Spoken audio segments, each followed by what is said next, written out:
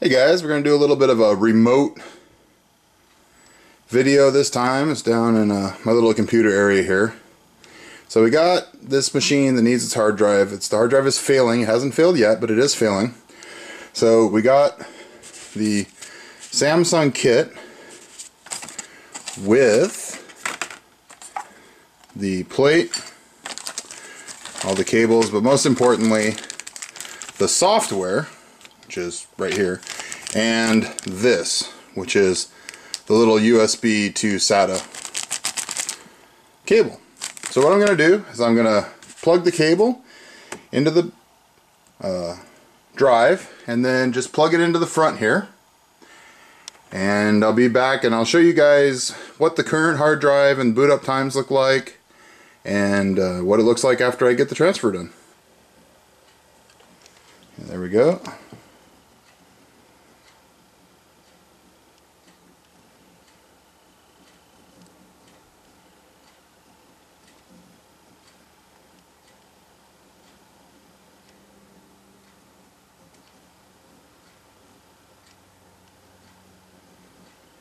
And there's my kids, because this is the grandparents' computer. And that's all the way up to the start screen. There's going to be we're not quite there yet, but it's installing some drivers for the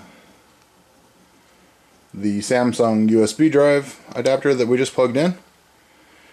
So let me go ahead and see if I can do this without too much camera jitter and actually staying focused on things, and see if I can get the properties.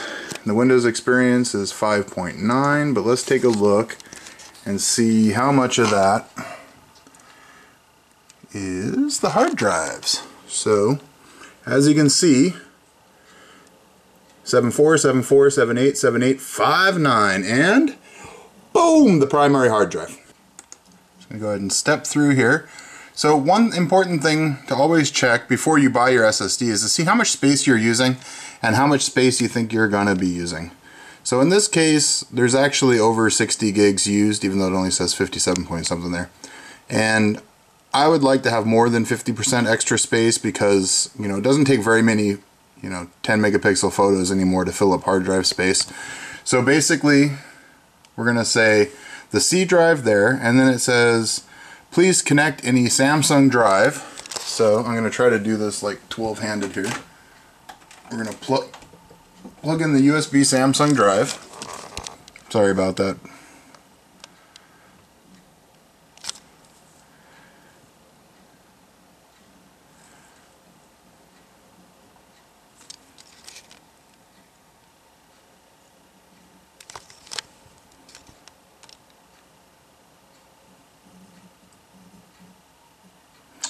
And there it is.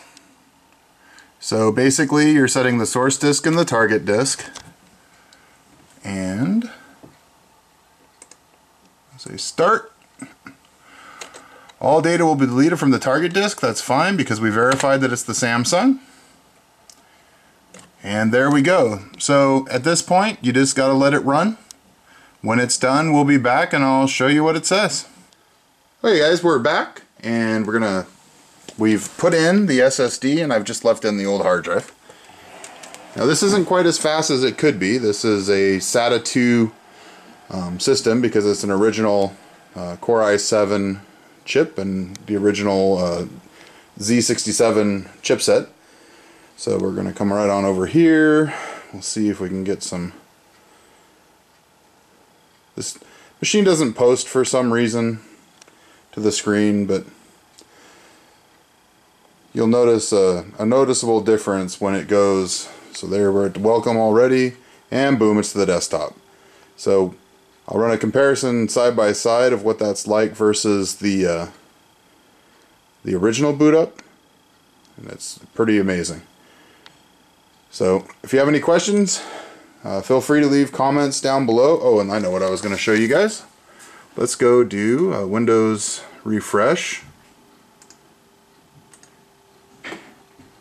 So it was 5.9 before. Let's go ahead and rerun the assessment. And there we go. If my camera autofocuses, 7.7. So now the lowest score is actually the CPU and the RAM.